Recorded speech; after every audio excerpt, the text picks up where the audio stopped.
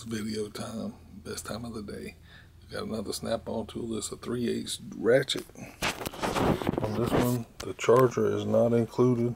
I hate to put something in a picture and show it like this, but the reason why I did is because I wanted to show the battery being charged up, that it's taking a full charge, and there's no bad code coming from this charger about this battery.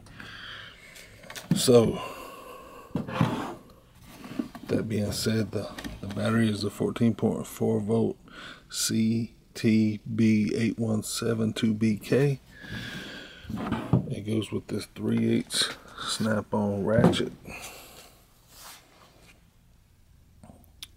It's a CTR761C. If I'm reading it right, I think that's 761C. So I just want to show the ratchet in operation. I'm going to take this battery out, put this charger down here in the way, because the charger is not included. The charger is not included. No chargers included. This is just the ratchet and the battery. Snap on. You can see it's got a few scratches around the head, around that boot part that goes around the head. Otherwise, it looks pretty clean. Just like I noticed with all of these power tools, you can go slow by just barely pushing the button. It's got a variable speed. You can really ramp it up. So that gives you that one. Let me see. I think it might reverse. Let's see if it'll reverse.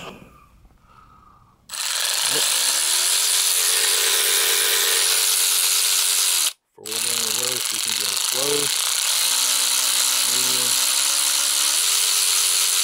depending on how fast you squeeze the trigger. That's pretty much what needs to be shown right here. I'll have another video coming up soon. More tools coming here. That's your snap-on power tool, CTR761C. 3/8 drive ratchet. Snap on, as always, top of the line.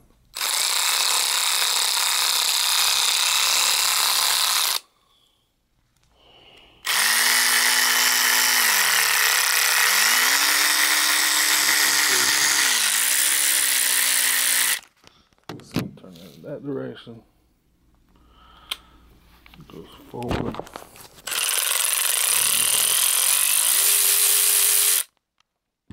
So that's your ratchet.